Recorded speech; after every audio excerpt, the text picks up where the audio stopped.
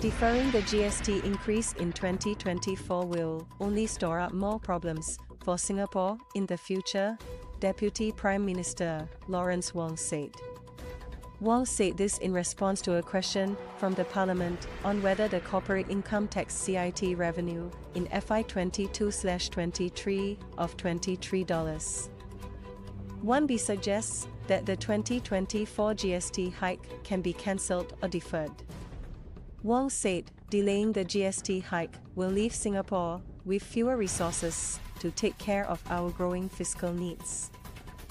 We will continue to monitor our revenue and expenditure trends closely and adjust our fiscal strategies to meet our collective aspirations in a way that is fair to both current and future generations of Singaporeans, Wong said. Wong also underscored that Singapore's CIT revenue has been broadly in line with the country's GDP growth.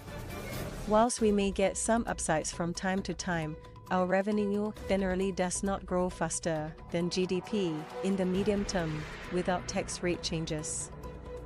This is why the revenue measures announced at the recent budgets, including the GST increase this year and next year, remain necessary to meet our medium-term spending needs, Wong said.